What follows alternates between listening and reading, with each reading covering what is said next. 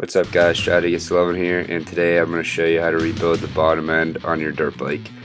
First steps, we're going to install the crank bearing, and I'm just going to take some grease and put it around where the crank bearing is going to go into, and then I'm going to put some grease around the crank bearing itself too, just to help it slide in. Now I'm going to use some kind of contraption I made that you'll see in a little bit. But next, we're just going to make sure that the crank bearing is seated evenly on both sides so that it'll slide in, even, and it won't score or gouge any parts of the case.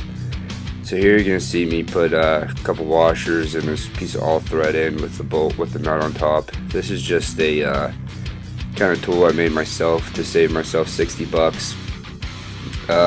You can kind of make this if you want, but it'd probably just be easier just to buy the right tool. So I got some bar stock resting so the pipe can rest on it and doesn't mess up the cases, and I got my nut on top, and basically I'm just gonna keep turning the bottom nut and it's gonna pull the crank bearing into place, as you'll be able to see here shortly. And all the grease does is just help it slide in easier. Now you can either, most people sweat the bearing in, they'll put the bearing in the freezer and they'll heat up the case to about 200 degrees, and then they'll drop the bearing into the case. That tends to work a little easier, but I just want to try something different. But the bearing's seated now, and next up we're going to grab our crankshaft. I'm going to put some assembly lube in the bearing just to make sure whenever we get it started up that it doesn't dry fire or anything like that. So I'm going to put some assembly lube on the correct side of the crankshaft. Make sure you do install the correct side first. So I'm just going to place the crankshaft in evenly into the bearing and press down onto it, and it should slide right in depending on what model. This is a KX250 and most of them just slide right in, so I'm kind of putting a lot of weight on it, but it slides right in. Next, we're going to install the transmission gears. I'm just going to slide that in and not worry about the forks or anything like that to shift with. And I'm going to install the second set of gears. You'll see me lift back up the first set I put in. Some people put them in all together, but I like to do one at a time. And so once I have both installed, I'm just going to spin them and make sure that they both spin freely. And this is the fork shift drum, which I'm installing, so I'm going to put that in, and then you'll see me lift up the shifter forks and align those into the correct position. These two go on the, first one goes in the top kind of layer, and the second one goes in the bottom row, and then the skinnier transmission on the left there, that fork will go right in the middle. And you're going to want to make sure that that pin's all the way down and seated correctly, and I'm just kind of twisting it to make sure that everything is working correctly and as it should. So next, and don't forget to install your 2 oil filters, as you can see there. But before I didn't show, but I already cleaned my cases. You can either do that with some contact cleaner or a little razor blade, but then you're going to apply your gasket, and you can get this at any auto parts store. I'm just using a RV gasket maker, sealant, or whatever it is.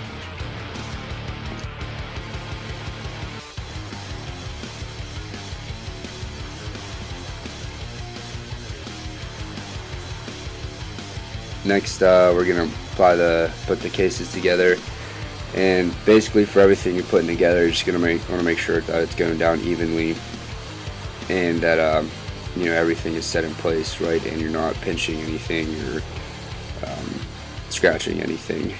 So now I'm just going to tap it down and make sure that's going evenly, and you're going to see me use my fancy little gadget, homemade gadget that I made.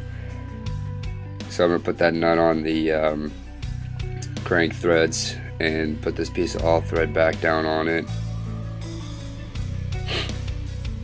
Like I said, I would probably just buy something from Rocky Mountain or Motorsport or something like that that fits your application. That way you don't have to worry about screwing anything up. But I found out for me it's just easier just to switch out the piece of all thread for the correct one, because I do work on a lot of bikes. And here comes the bar stock once again, and that's just so we distribute the weight evenly instead of, you know, scratching up the cases or whatever. So now I'm just cranking down on that nut on top, and the backside always kind of gets hung up just because most of the pressure's up front, so I just lightly tap on the backside of the case with a rubber mallet, or in this case the I forget what the hammer's called, but the salt thing, whatever it is. So I'm just keep cranking down and making sure it's going down even and the gap's closing even, and you can see as I speed up that the case is completely shut. Next, I'll be installing the bolts for the case, but as you can tell, all the bolts have the same amount sticking up. That's how you can tell if you have the right bolt in. If one's sticking up farther than the other, or one, you know, goes all the way down, then you obviously need a longer or shorter bolt depending on how much or how little is sticking up, but every bolt should be sticking up the same amount.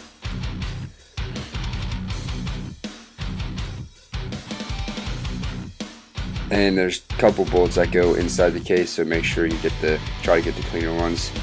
And next, I like to hand tighten all the bolts with just an extension in the socket, just to make sure when I do install them that I'm not going to strip any bolts. And then I'm going to go ahead and torque them down with my impact gun. And I'm going to try to do that in a crisscross pattern, just once again to make sure that it's going down on a level surface. So next is this kind of tricky little shifter that if it falls apart, people don't know how to put together, but it's pretty simple. Basically it's just two springs and those little what are those little pieces of metal.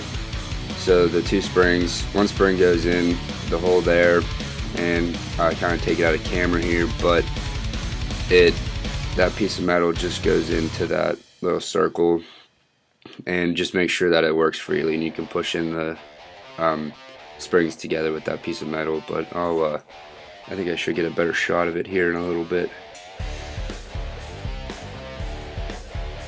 And the main thing is to just you can record yourself taking it apart, or look at my other video of disassembling it and see how it goes together. But that spring, as I'm kind of fumbling around here, yep, back at the camera. Okay, so it goes in that hole there. Make sure that it moves properly, and then take that piece of metal, that little clip almost, it clips into that, you know, the little circular hole. You kind of gotta push the spring in, and then slide the clip in through the top hole, like you're seeing me do right there. And once again, you should be able to squeeze them both, and they should squeeze and come back like springs. And then you're gonna flip it around and put it through the, I guess that would be a clip or a holder almost, and that's basically how it gets put together. So next, we're gonna install the spring for where the other shift drum is gonna come on the other side, and it's basically a spring, that little washer, and then another washer on the other side with a nut. And we're gonna install this first because you'll see why in a little bit. So now I have that installed, I'm gonna go ahead and tighten that down with my ratchet. And that little shift drum opening needs to line up with that pin there. So to install this, I'm going to take my screwdriver and I'm going to pry back the spring, or I'm going to pry the spring back and then hold it down with my screwdriver, kind of wedge it in between something in the case. Be careful not to scratch your case or anything. But I'm going to install the shift drum, making sure that that hole and lines up with the pin. And now you should be able to release that spring. If not, then you just have to hold it back while you install the bolt. And I always like to put a little bit of Loctite on that bolt, just to make sure it doesn't come loose or anything like that. And the reason why I pry that spring down is because it's virtually impossible to install the shift drum and then try to install that spring. So I like to do it this way. And I'll tighten that down to the right torque. And you're going to want to refer to your service manual for all the torques, depending on what bike and model you have. So that's done. We're going to install the oil pump, and make sure on the back side none of the parts fall out, because that's happened to me a couple of times. So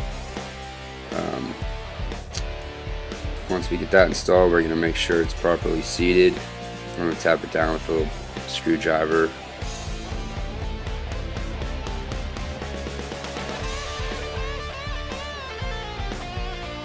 Then I'm going to take my bolts. I'm going to put some Loctite on those just to make sure you know, nothing comes apart in the case, inside the case, which if it did, then it would just get completely shredded. So that's why I like to make sure everything's tight and secure, make sure that nothing's going to come loose inside. And as again, I'm going to hand tighten these to make sure I don't strip them out. I'm going to go ahead and tighten those down with my ratchet.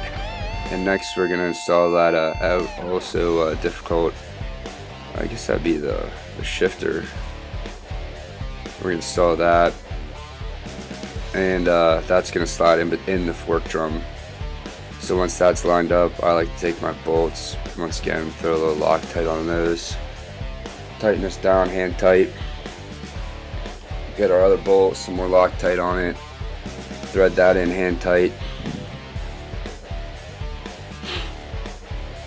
Then we'll go ahead and tighten both of those bolts down. Next we're going to install our shifter rod, which there is a washer on the back side of that. You're going to want to make sure that you keep on, or you know, you don't lose. Next we're going to install our oil pump gear, and we're going to push that down, make sure it's seated, and then we're going to get our snap ring pliers and put our snap ring on and make sure the snap ring is securely seated. Then our final drive shaft, we're going to put our washer and our bolt on, torque that down. Then our kickstart gear, that's going to turn all the way to the right and pull that spring and put that in the hole. Next, the idle gear, and there's a washer that goes behind that, and that just pops on. Then the clutch bearing and bearing sleeve, and the clutch basket slides on, and make sure that it slides in all the way to connect all the gears. Then you're going to put your washer on, then your clutch hub, and you're going to put on your washer and your nut, and then tighten that down to the right torque. Then we can go ahead and install our fibers first, and then alternate our steel, another fiber, and then keep alternating until I should end up with a fiber. Now this part I'm going to stop you guys, because you should install your clutch actuating arm, which is at the top right of your screen here on the left side of your case, and then you can install your rod, the ball, and that little pin kind of thing on the top left next to the clutch actuating arm. If you don't install that now, or if you don't install the clutch actuating arm now, and you go ahead and put the whole clutch together, you won't be able to fit that clutch actuating arm in. So you're going to want to go ahead and put that in, put the rod in, and then you should be able to turn it like maybe 20 degrees left and right, and you should see the rod go in and out, and that's when you'll know that you have it in correctly.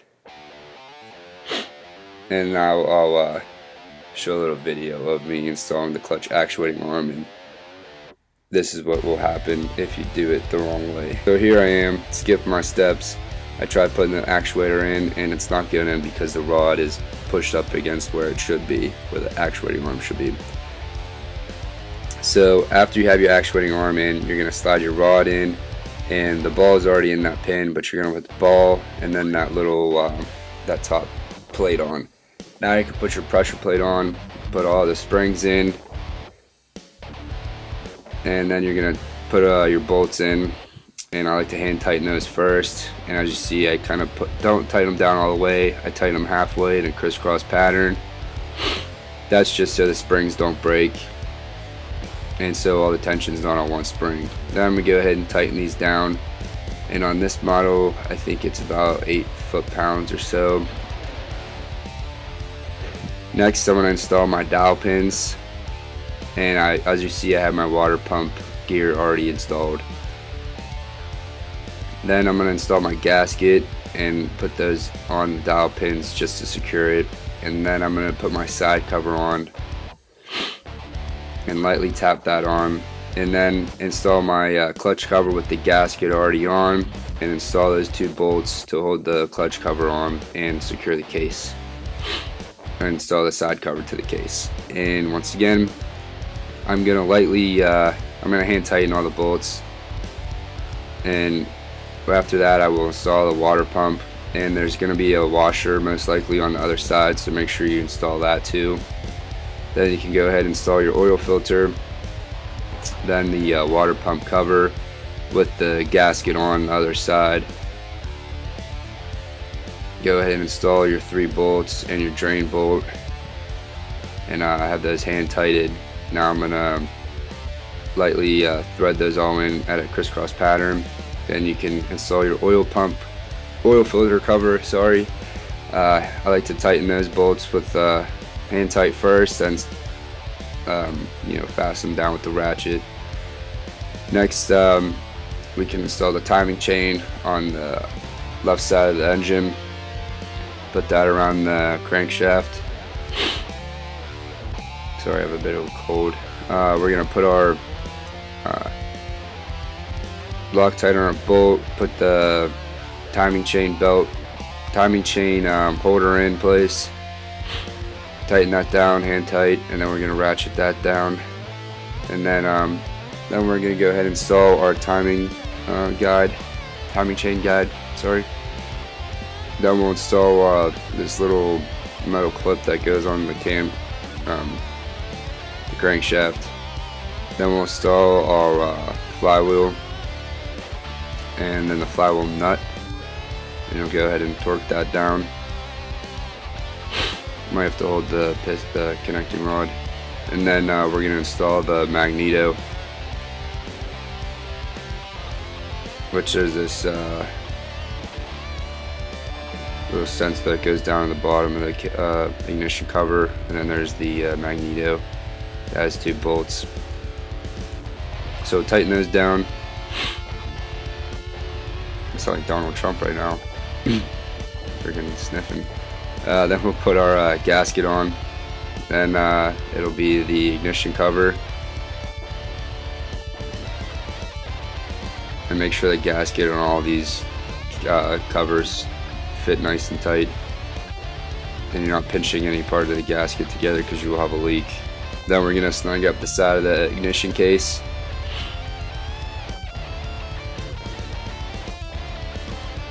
I'm gonna torque those down.